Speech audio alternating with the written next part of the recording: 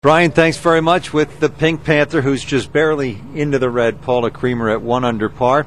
How do you feel about your round today?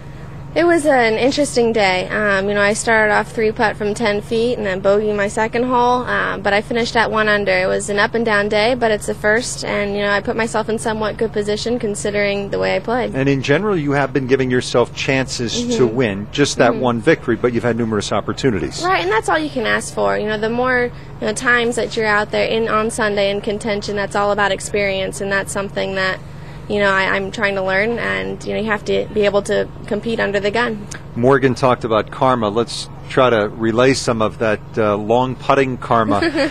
Maybe you can take that into tomorrow's round, and we'll take a look at number 15. Here we go. Why don't you tell us about this putt? You're right on aim point. Look at that. I know there wasn't much break to it. It was just pretty much straight uphill. It was a terrible wedge, but you make the putt and you move on.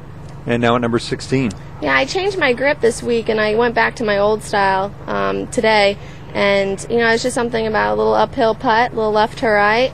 Had pretty good speed, and there it goes, in the hole. I'm curious, this is your third season now as a professional. What do you know today about professional golf that you did not know when you came out here at the age of 18? Oh, goodness, there's a lot. Emotions, just handling everything. It's difficult. It's not all easy like everybody thinks it is. You come out, you get your card. It's, pressure.